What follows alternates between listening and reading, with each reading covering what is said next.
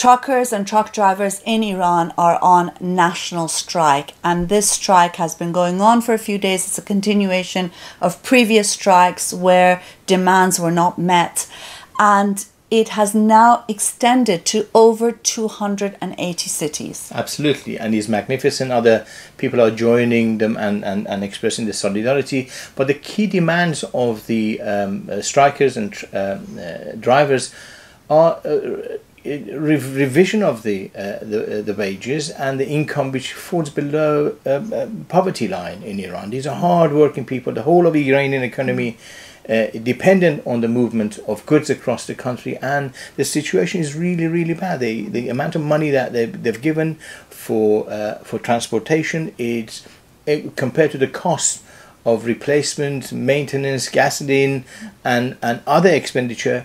It's just they're left with nothing, and this is the third round of strikes in the last 12 months they've had, and their demands is met with complete silence and lies and promises that has never been fulfilled. And this is within a context where the Iranian currency has lost its value significantly. So, prices are skyrocketing. Things are becoming 4, 5, 6-fold in a matter of weeks and days, whilst wages remain under the poverty line. So this is a problem not just for the truck drivers, but for the wider society as well. Yeah, and many examples that drivers are driving because they have to sort of have income. They're driving on with half-torn tires, and they can't, and they're risking their lives, and there's so many accidents taking place because they can't afford to replace the tires, for example, or maintain the cars and the trucks.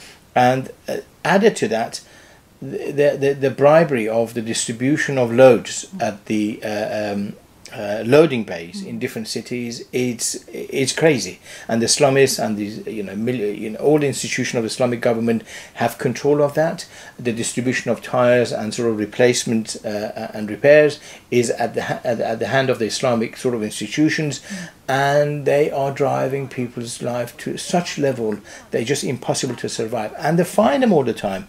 They don't have any safe tires, for example, and they get stopped and they find all the time.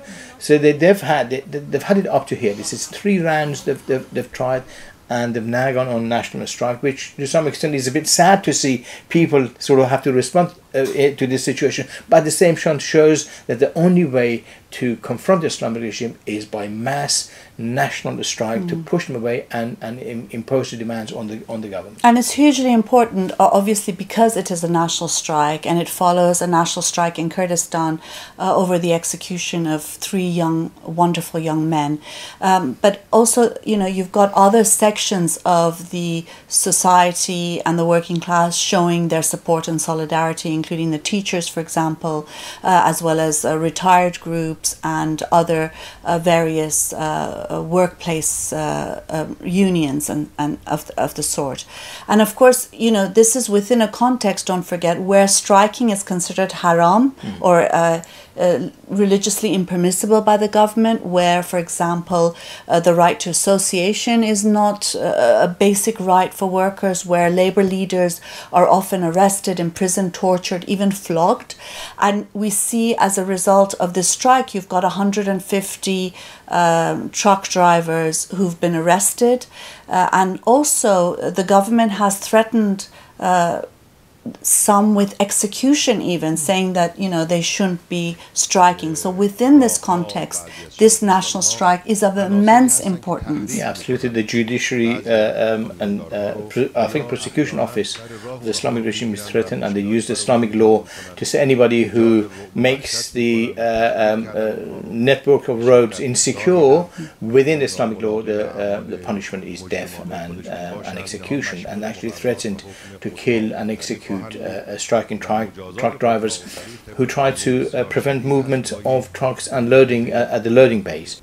And the response to this has been outrage within Iranian society, and everybody is trying to support him. The demands of the truck drivers, there is a huge link between their strike and the demands of the rest of the Iranian society and other industries in Iran. And of course, there's been some great support internationally as well. The Teamsters, the truck drivers in the Netherlands, for example. There have been support internationally, and of course we need to keep this support, increase it. The truck drivers have to have unconditional support in Iran, outside Iran, and also we have to demand unequivocally that those who've been arrested be released and their demands be met. Yeah, I should add that the International Federation of transport workers unions have expressed solidarity with the truck drivers in Iran, but that needs to be extended. Other trade unions internationally, they need to put pressure on the Islamic regime of Iran to recognize the rights of the drivers and the rest of the Iranian society, because Islam and the Islamic government in Iran is life under poverty line and imprisonment and execution. That's the reality of and the meaning of a religious Islamic government in Iran. Now, of course, Ayatollah Khamenei, as usual, has blamed foreign enemies for the strike and for what's happened. We know very clearly that the main enemy of the Iranian people is the regime itself. And of course, you have others here who are concerned rightly about US militarism and intervention and its economic sanctions, which are hurting the people of Iran as well.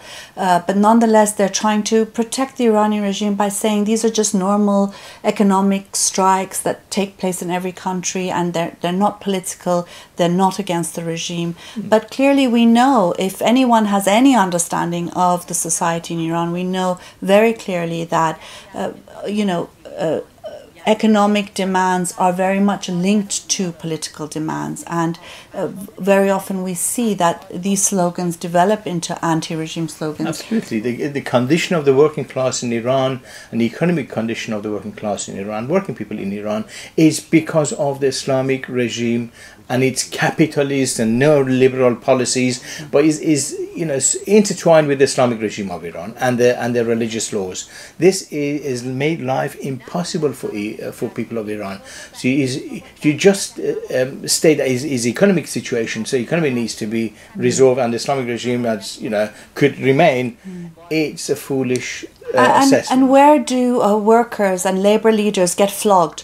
Where do they get executed? If you're comparing it with normal working class sort of protests, it's very clear that there's huge oppression, and defending the regime is something that is abhorrent, as is defending US militarism or the economic sanctions. I think there is another way, a third way, which is defending the working class in Iran, defending the people of Iran, and not either the Iranian regime or US-led militarism. Those are not the solutions. These protests in Iran on the back of the working class are the real solution for change in society in Iran.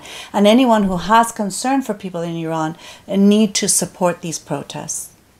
As we said earlier, the tactic of the Islamic regime has been to threaten them, to imprison over 150 truck drivers. Its organisers have been arrested, and one of the demands of the truck drivers is the colleagues and friends to be freed, and we need to support that demand that these are political prisoners. They must be freed along with other political prisoners in Iran.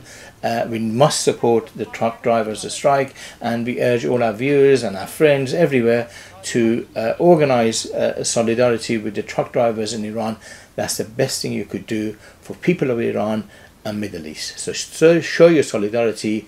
Long live the strike of the truck drivers in Iran.